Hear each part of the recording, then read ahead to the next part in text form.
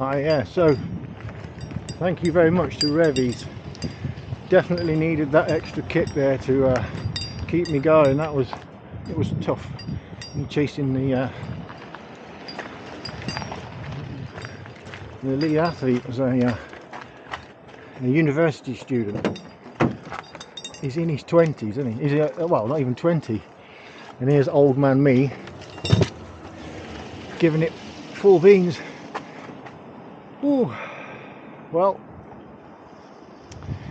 some steady training, lots of rest, and looking forward to going to Afan Forest in South Wales at the end of November now for the Afan Extreme off-road duathlon.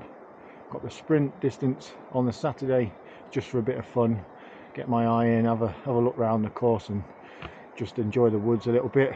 That's literally just going to be a warm-up for the Sunday, which is the extreme standard distance, and that actually uses some of the proper mountain bike trails there, so I'm really looking forward to that. Good bit of trail running, proper off-road stuff, and a bit of mountain biking, and hopefully get a good result at that. I'm going to go full beans for that, and yeah, that's the next one. So thanks for tuning in.